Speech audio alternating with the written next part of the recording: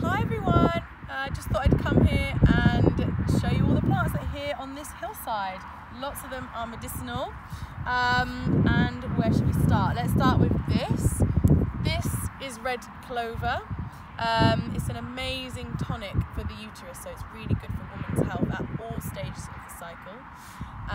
It's also really good for the skin, so it clears out our lymphatic system, which is our system that gets rid of our toxins. If that system isn't working very well, our body releases those toxins through our skin. So a lot of our skin conditions happen because our body isn't able to get rid of those toxins. So lymphatic herbs are really good. You can make this into a tea, which is a really yummy way to taste it. They're also edible, so you can eat them just straight away like this.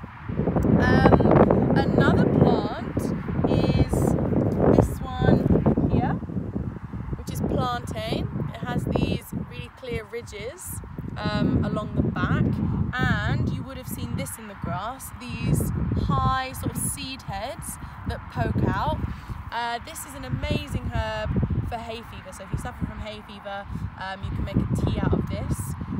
It's also really good as a wound healer, so it's really cooling for any cuts and scrapes, bites as well, so you can make a herbal oil by infusing this. And another plant here, we have yarrow, which is about to flower, or there's some here which is already in flower, this lovely white cluster of flowers. The Latin name for yarrow is Achillea millefolium, meaning many leaves. So if you see these sort of fern-like leaves in the grass, in shorter grass you can still see these leaves, if the grass is too short, the flowers won't grow, as in if the grass is cut a lot, the flowers won't grow. But these flowers are again amazing wound healers.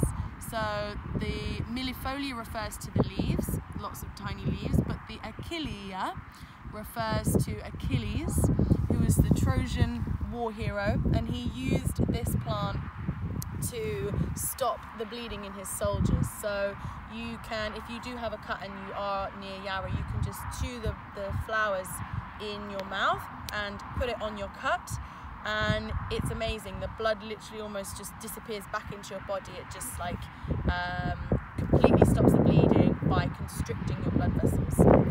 And that's an amazing plant. And what else do we have? We have got self-heal as well, which is another wound healer. This has been popping up recently in recent weeks, all around grasses as well. It's got these nice purple flowers, and as it gets older, the flower grows, these lower purple petals fall off, and then you'll see them above here.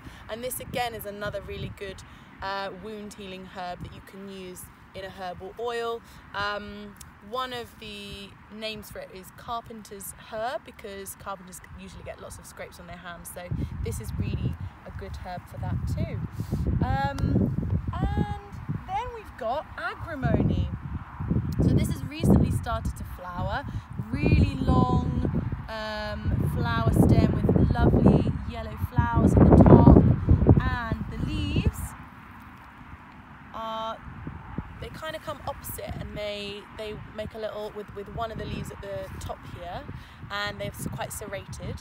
So you'll notice the leaves first, and then the flower stem is really high. This is a bitter herb. Bitter herbs are really good for our digestion and stimulating the liver. Again, really good for removing toxins from the body. And yeah, so you'll see this popping up all over the place now. Those are the sort of taller stalks of yellow flowers that you can see. So yeah, I'm literally sitting in one place, and I have seen so many medicinal plants, so they're all around you, so take a look.